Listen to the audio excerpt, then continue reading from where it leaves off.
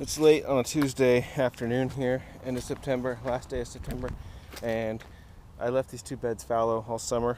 There was maybe potatoes in one of these and garlic in the other.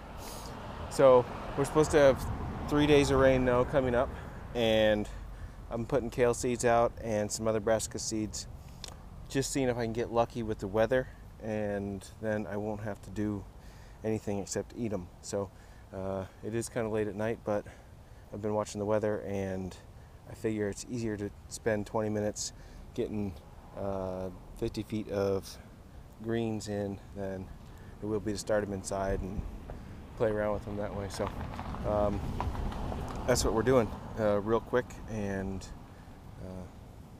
that's it.